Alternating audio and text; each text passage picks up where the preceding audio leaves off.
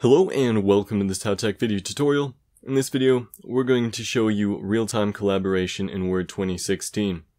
So to get started, you're going to need to share your document to the cloud via the desktop OneDrive app, or this button right here, or through the online OneDrive. And we can also go ahead and if we hover over that button, we can see how many people are editing it right now. We see that we have one guest over here, and his cursor is highlighted in red. And if we go ahead and tell our guest to type things and have it shown in real time, he says.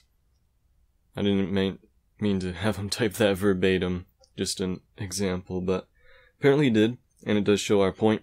So I did not type that, that was our guest typing that.